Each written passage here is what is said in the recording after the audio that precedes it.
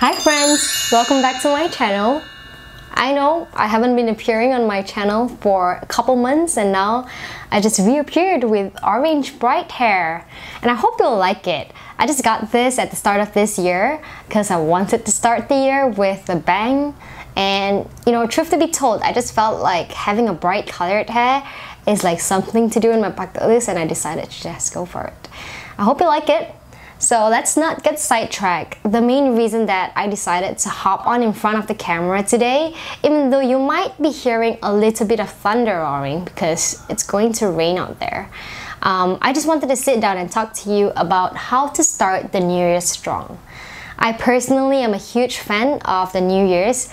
I find it to be a time of the year to really reflect on how things has worked in the past year, whether it's the good or the bad, and to really take the lessons from it and to apply to the coming year to really just grow myself, because I'm a huge person when it comes to self-development or my professional development, and so I get really excited in New Year's. So the reason that I wanted to sit down here today is because I want to share with you the tips that has helped me to start the New Year strong in the previous years. In the past 5 years, I have been able to keep up with my New Year's resolutions.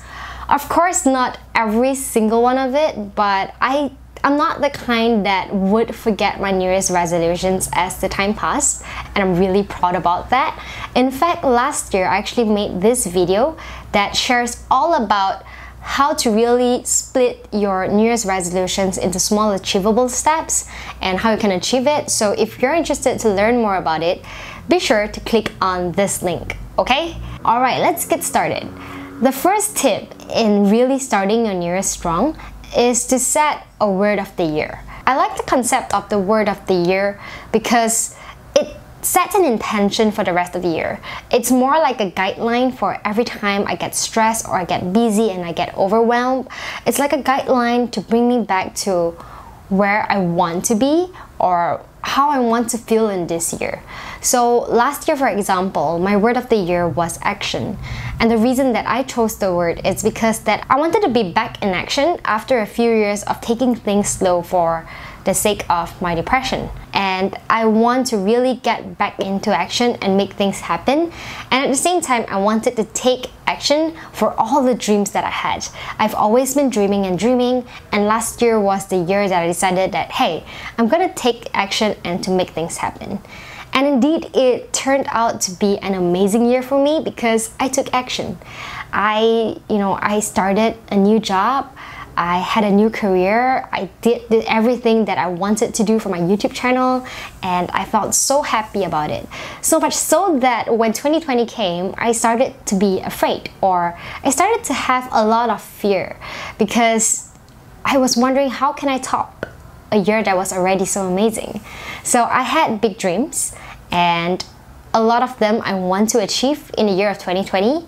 And so I was afraid that I'm gonna fall, I was gonna make mistake, that I won't be able to do as well as last year. And so as I reflect on it, I decided that the word of the year that I want to have for this year is relentless. I want to be unafraid to fall. And even if I fall, I want to be unstoppable. I want to be able to stand up and fight again. Because I realized that successful people, they're not successful because they do things that everyone else is doing. They're successful because they do things that people are too afraid to do. They take risks. They're unafraid of mistakes. And even if they fall or even if they fail, they keep on moving forward. And so I want to be successful. I want to achieve my big dreams. And so in order to do that, I have to be relentless. And I'm really glad with my choice of the word of the year, and I'm really excited about how things are gonna take me for this year. And you know, just to put things into perspective for you, the reason that I like the concept of the word of the year instead of like, you know, a big achievable goal. I mean, I still go for goals, but I guess how word of the year is different, it's because it's more like an intention. So for example, just picture this, okay? Right now as you're watching this video, you suddenly got hungry and there's no food at home. But you do have a car, so you decided to take your car out to search for food. You may not know what exactly you want to eat or where you want to go to eat, but at least you went out with an intention to search for food. And then as you drive around town, you would maybe come across a restaurant that you like and you decided to stop and eat, right? So in life, a lot of people don't really know what are their purpose in life, what are their goals in life, what exactly do they want. And I think it's very common and it's completely fine. But the most important part is you have to take action first in order to be able to navigate around your options and to know what you like and what you don't like and what you want in life. So having an intention is like a booster, it's like a starter point for you to start taking action. It's the reason that you start driving out of your home, to get out there to search for something. And if you don't even search in the first place, you would never find out what exactly your purpose in life is, because you don't know what you don't know. If you don't take action, if you don't do anything, you don't know what you don't know, and nothing is going to change in your life. Alright, so set intention, find a word of the year. It could be anything, it could be a feeling, it could be an action. For example, like some word examples that I've used before, or I know someone are using, there are words like joy, breathe, focus, survive. It could be anything. Just take a step back. You know, if you have to pause this video, just pause it and think about it, or think about it before you go to bed tonight, or when you're taking a shower. Think of how you want 2020 to feel for you. How do you want it to be for you? And you know, I hope that this intention will help you to move forward in the year really strong. So let's go to the second point. Many people have New Year's resolutions that are somewhat habits related. They could be, I want to work out more so I can lose weight. I want to eat healthy. I want to stop taking more coffee, or I want to stop smoking. Like, there are many New Year's resolutions that are around the sphere of habits, and habits are not easy to build. Alright, it takes time, it takes self-discipline, and one way that can really help you to be consistent and to be disciplined is to have somewhat of a tracking system for yourself. It could be a digital method, it could be a plain old pen and paper method, which I personally prefer. Previously, I had been using a bullet journal method that I would draw out these trackers and color it up myself. But I realized that as someone as busy as I am, I always end up delaying in tracking because I haven't drawn my page yet. So this year, I decided to opt for a planner that already have a tracking page, which is this journal. And it's actually a collaboration between Mossery and Amazing Grace. I got this through Amazing Grace. Oh, by the way, Amazing Grace is a local granola brand that I've been a fan of for since like last year, maybe? I've been a fan for a while now. So when I saw that they have this collaboration in their latest package, I decided to just get it. As you can see, it's like really nicely designed, nicely printed. There are spots where you can put down the inspiration from like films, books, places, songs, and a word like this. Like I told you, my word of the year is relentless. So I decided to draw it down to remind myself for the rest of the year. This page I could put my role models, but I want to print out their photos instead. I haven't had time to do that. So there are like pages like that, but I guess most important for me, it's this habit tracker page. And what I like about it is that I can actually have like, you know, half a year in a glance. It's from January to June in a page. And of course, there's 2 sections of it for the rest of the year. So in this way, I'm able to track if I'm successfully keep up with the New Year habits that I'm trying to keep.